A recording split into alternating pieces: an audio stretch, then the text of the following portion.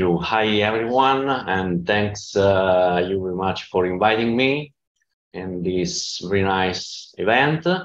And yeah, let me share the slides.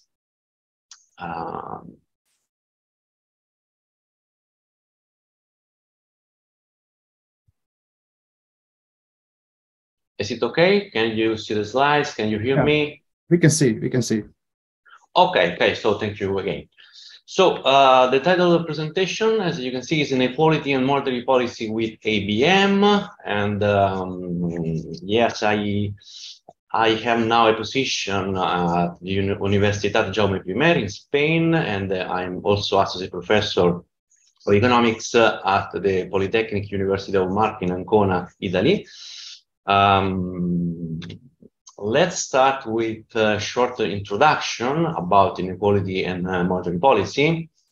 And the first thing to say is that the literature on inequality and monetary policy has most focused on how monetary policy affects income and wealth distribution, or on how inequality affects the transmission mechanism of monetary policy. So the majority of papers analyze this kind of relationship from monetary policy to inequality.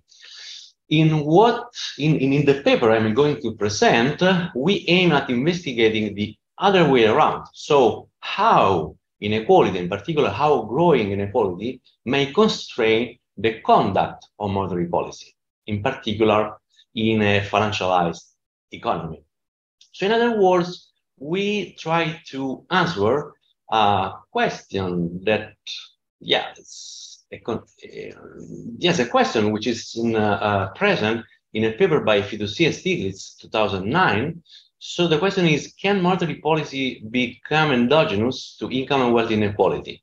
Okay, so becoming a constraint for the conduct of monetary policy. So in particular, we want to study the macroeconomic implications of income inequality in a modern and financialized economy, and to provide insights for the conduct of monetary policy in a high and rising inequality environment. What kind of model? So let's start from this kind of question. During the last 2 decades, at least, there has been a strong growth of papers applying the agent-based modeling approach to macroeconomic issues. But you know that there are applications of ABM in a variety of topics in economics, but also in other disciplines, okay?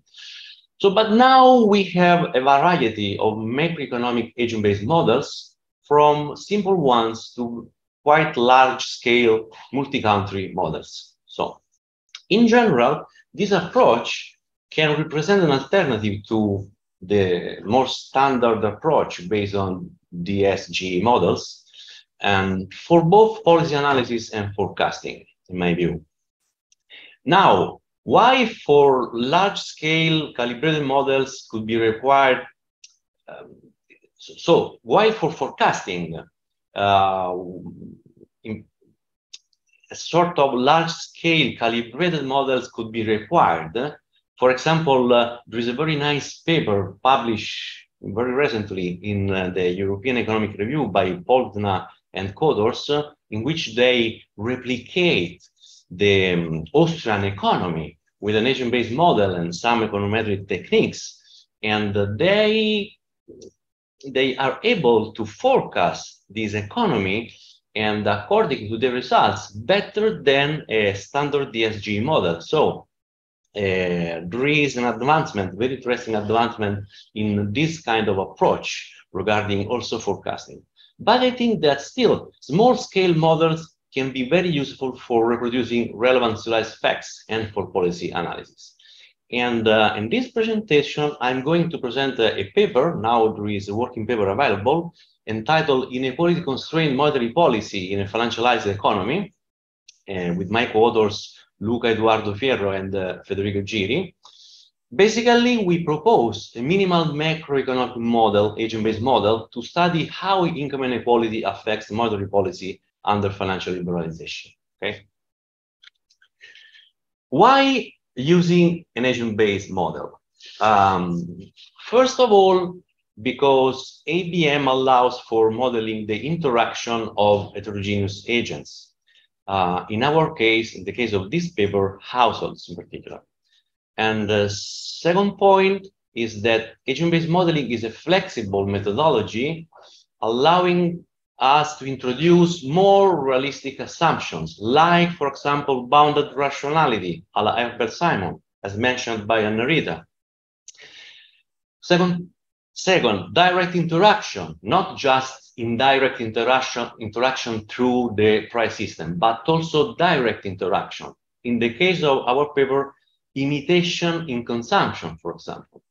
And a third point is that we make use of the endogenous money theory instead of the more traditional, the mainstream theory based on loanable funds. Okay, so this is a very central assumption in the paper to decouple the accumulation of saving on the part of the rich households from the accumulation of debt by middle to low income classes. So we will see better this point.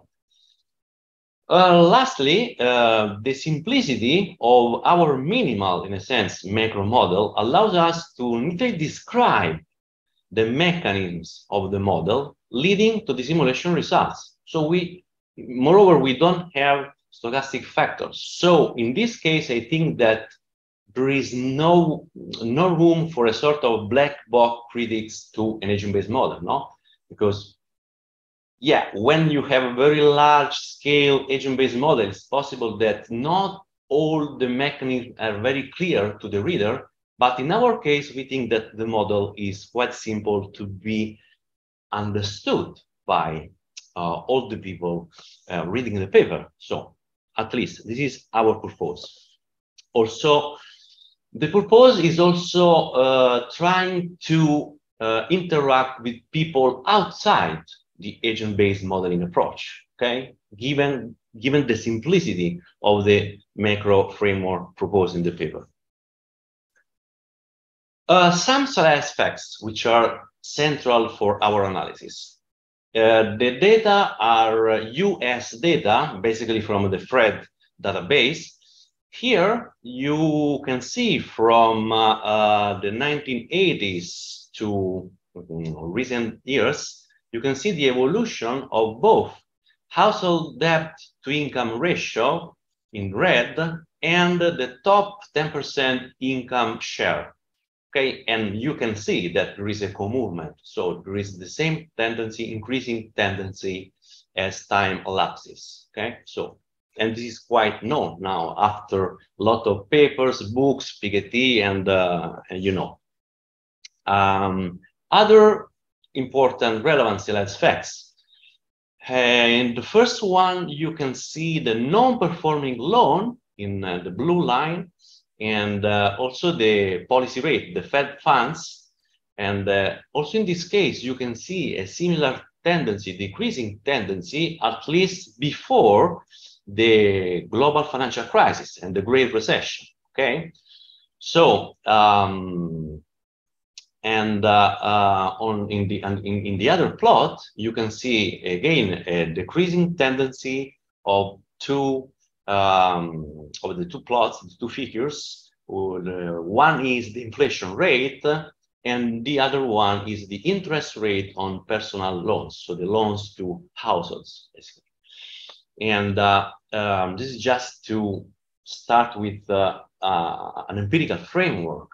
Okay, so also another one is, for example, the decrease of the wage share in the same period. This is another quite well-known stylized fact. Let's start with some reference to the mainstream literature. For example, this paper by Kumov and Quattors, published in 2015 in the American Economic Review, in which you have two income classes, basically the rich and the poor, so the top 5, 10%, and the others, in which the rich basically is a patient agent and the poor is an impatient agent.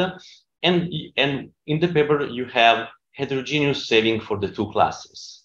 So they apply a permanent shocks on the income shares of the two groups in order to generate more inequality. And then there is more household debt accumulating after this shock, okay? So basically, they demonstrate that more credit can sustain the economic activity, but at the cost of less stability, okay? And we have a similar paper in the Journal of Russian Economics with an agent-based model with similar results. Another reference paper for us is this one by Mian, Straub, and Sufi, published very recently in the Quarterly Journal of Economics. The main assumption is that there is a loanable funds theory. So the idea is that if there is more saving, then there is more household debt. Then they have non-homothetic preferences of wealth. So again, heterogeneous propensity to consume and save. And the main economic implications are that the redistribution from poor to rich households results in a positive credit supply shock. Okay, so more availability of credit for the middle class, for the poor. And the sequence of events is that there is an inequality shock, then there is more household debt, and then, given the loanable fund theory, there is a decrease of the natural rate of interest. So the interpretation by Mian, Straub, and Sufi is that given the decrease of the natural rate of interest in this paper, in this theory, loanable fund theory, then the central bank adapts the policy rate to the tendency, to the decreasing tendency of the natural rate of interest. Okay, so basically, according to this New York Times journalist, I don't remember the name, but there's a reference here. So basically, central bankers in this story are the equivalent of drivers on a highway who must adapt their speed to road conditions. So the central banker is following the tendency of the natural rate of interest. But there are other approaches, other theoretical approaches in order to explain this kind of size effects. For example, the idea, in this case, a paper by Til van Trek, the idea that inequality caused the financial crisis. So the financial crisis was rooted in the increasing inequality. It's similar arguments you can find in the famous book by Rajan, Fault Lines, in which this increasing inequality introduced some pressure for redistribution, not for redistribution, sorry, some pressure for solving the problems caused by increasing inequality. And so the tendency to deregulate finance. So more finance for counteracting the effects of increasing inequality. But we can go back, for example, to Dewsbury and this famous book on income saving and the theory of consumer behavior, in which you have a consumer theory based on the so-called ratchet effect. So basically, there is room for imitation, for sort of habit formation in consumption. And also we can go back to Marx in Wage, Labor, and Capital, in which he said that our wants and pleasures have their origin in society. So basically, they are of social nature, so they are of a relative nature. So there are motivation for imitation patterns. And our contribution tried to integrate different literature, different approaches, and it is based on three main pillars. So the first one is that we interpret rising income inequality as a credit demand shock trigger. So why? The behavioral rationale for this is immediate consumption. So related to the theories I briefly described. So immediate consumption, consumption norms, consumption cascades which there are many examples in the literature about this kind of imitative consumption patterns. So basically, the more unequal the income distribution is, the more misaligned one's resources became, especially for those falling below the top income distribution. So that's the point. And that in a financialized economy, more credit availability allows to close the gap between desired and affordable consumption. This is the first pillar. The second pillar of our analysis is financial liberalization, no? So, because more finance can result in a credit bubble.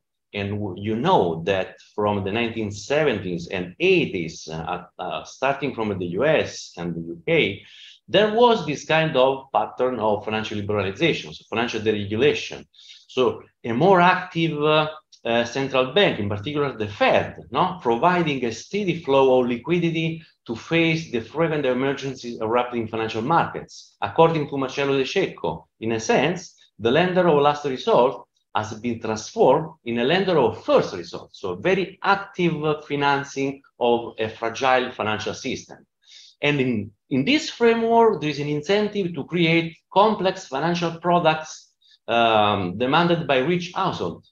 And the raw material for producing more financial, high remuneration products is the production of more mortgages, more credit to, more loans to households, in particular middle class and poor income classes.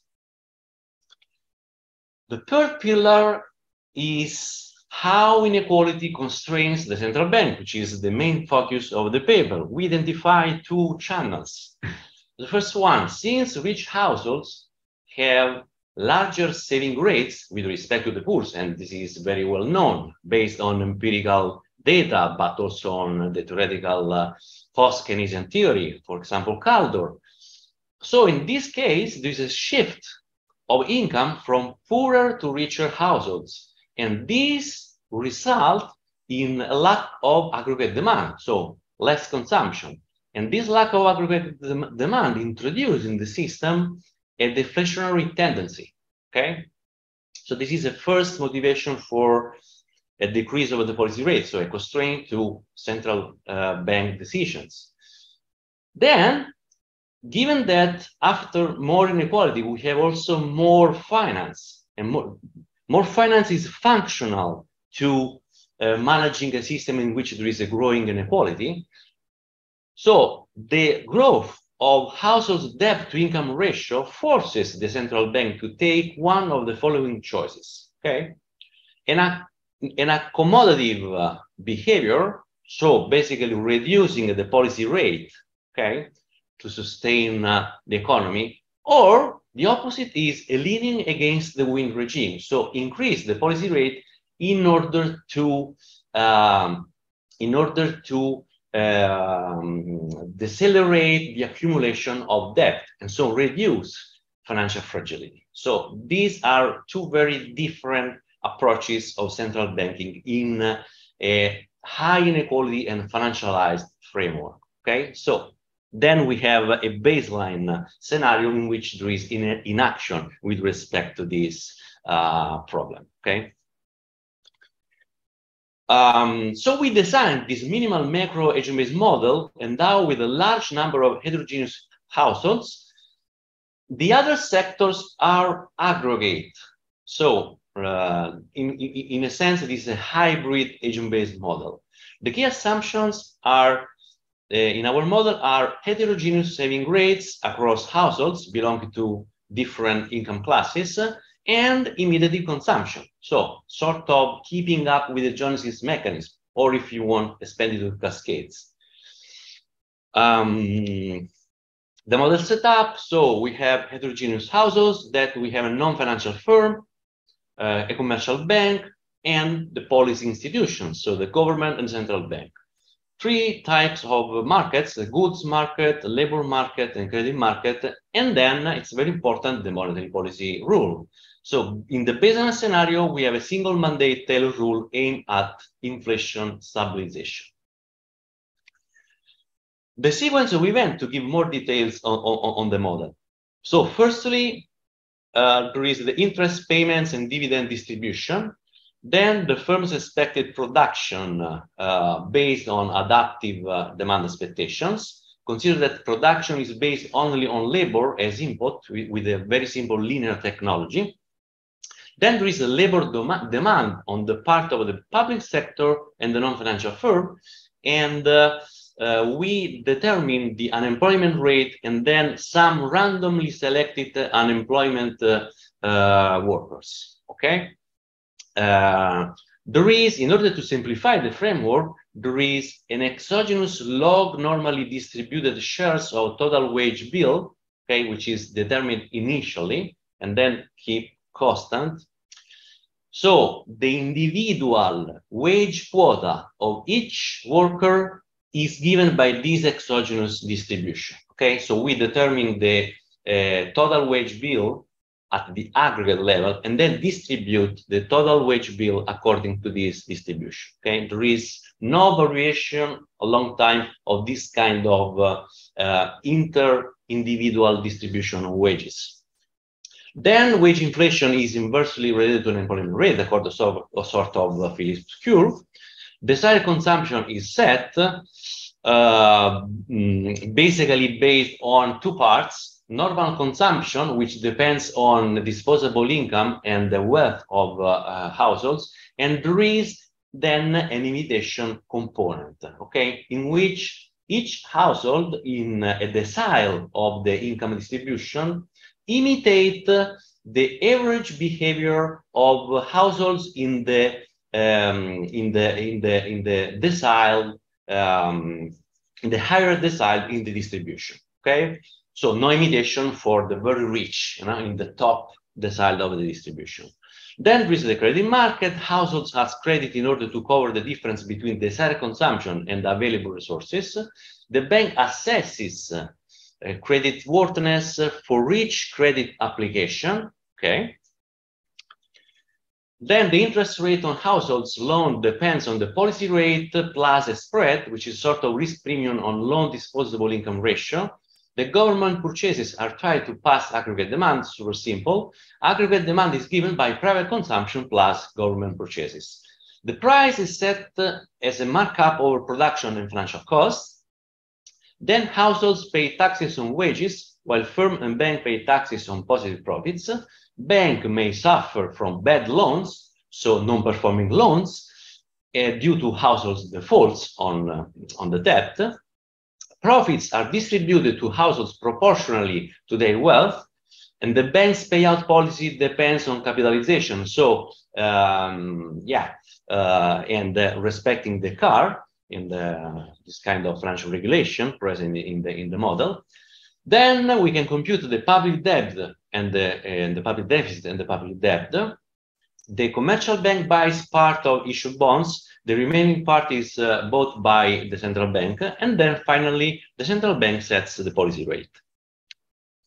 We impose, in this scenario, two types of shocks: an inequality shock and a financial liberalization shock. The inequality shock is a positive shock on the markup. Okay, so there is a change in the functional distribution affecting the individual distribution, the interpersonal one. Because why? Because dividends are distributed according to the relative wealth of households. So given that the rich have more wealth, then they get more dividends. So a shock on the markup has consequences also for the interpersonal distribution. So for both, for the functional and the personal distribution of income. Then there is also a financial liberalization shock, which is a positive shock on the maximum principal payment to income ratio allowed to households. This is used when the bank has to check the financial conditions of potential clients in providing loans, okay? More specifically, we impose a series of continuous shocks starting from period 500 in the simulation. So before the markup, for example, of theta, so the two parameters are fixed, then there is these continuous shocks applied to these two parameters, okay, up to a maximum value. These are the simulation results in the baseline scenario. So when we apply the shock, so consider that in these plots, the numbers are normalized to the value just before the time when the shock is applied. Okay, so they are normalized. You can see that after the shocks, the joint shock to the economy, there is an increase in inequality. So the top 10% income share, there is less credit rationing. Okay, so more availability of credit given the financial liberalization shock. No, these are the direct consequences of the inequality shock here and of the financial liberalization shock in the second plot, right? Then there is an increase in the household's debt to income ratio, okay? Given more credit availability, more credit demand can be, more credit can be provided to households, and then there is more finance present in the economy and more financial fragility. We will see why. Given the increase in inequality, there is also an increase in the unemployment, and this is one of the main macroeconomic consequences, because more inequality means a redistribution of income from the poor to the rich. So, given the heterogeneous consumption rates or saving rates, if you want, there is less consumption, so a lack of aggregate demand, and so more unemployment.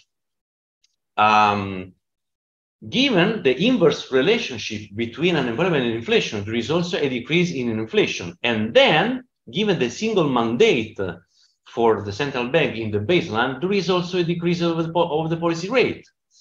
There is also a decrease in the interest on household loans to households.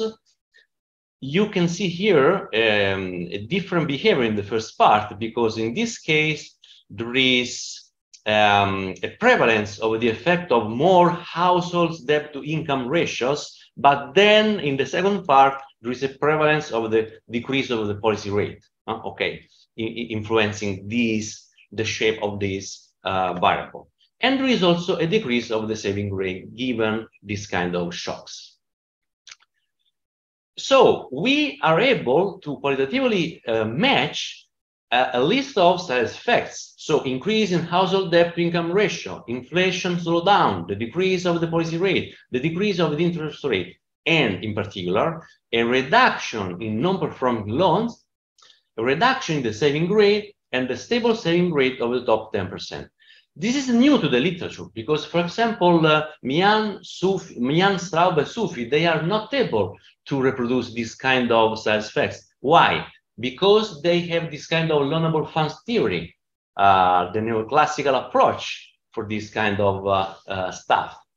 Instead, in this agent-based modeling framework, given endogenous money in this framework, we are able to separate the accumulation of saving after more inequality on the part of the rich, and the accumulation of more debt for the poor, middle class, and the poor classes. Okay, so this is very, very important. There is not the need.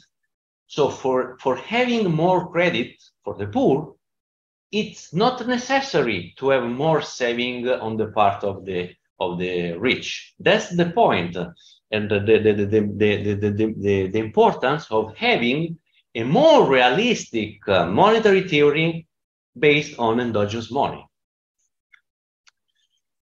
Then we extend the Taylor rule, so a sort of amended or modified Taylor rule, adding a term regarding financial stability, if you want. So this is the ratio between the total household debt and the total household income, okay? And so according to this parameter beta, we can have the baseline scenario, so inaction with respect to household debt on the part of the central bank, or you can have an accommodative regime with beta equal -1, or a leaning against the wind regime in the case in which beta is equal to 1. Okay? The result is this one. So as for the policy rate, as for the policy rate, is clear. This is the baseline scenario as before. You can see that in the case of the leaning against the wind approach, we have an increase in the interest rate with some consequences we will see in a while. In the other case, we have an accommodative regime, and the policy rate after a decrease is going towards sort of zero lower bound. Okay, so trying to accommodate the financial tendency and the inequality framework represented in this economy.